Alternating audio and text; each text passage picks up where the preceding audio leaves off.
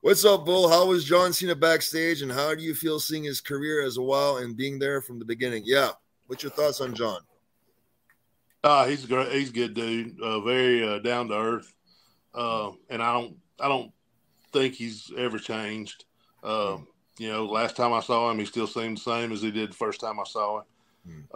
I watched him work his way up because I remember seeing him when we'd go out to the West Coast. He would do dart matches out there. I remember seeing him out there.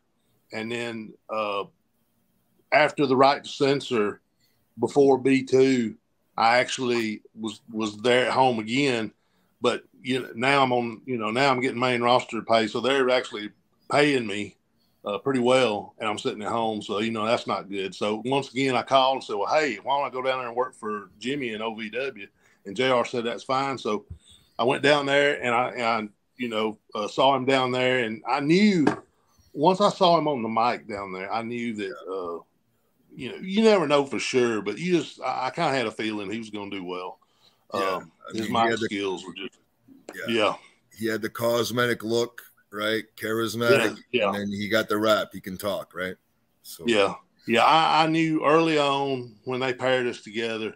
And nobody had come and told me, or nobody really had said it to me, but I just knew from watching that they were getting ready to really put him in a good spot. They were getting ready to push him. Put that rocket to his ass. Yeah, and he was ready. He was ready. So so after the B Square gimmick, you go back down to OVW, work a little bit, but when did you get the final call for the release? Actually, it's official. Cafe de Rene Patreon is officially launched, and for as low as $5 a month, you can make your wrestling watching experience more enjoyable, in some case, enjoyable, period.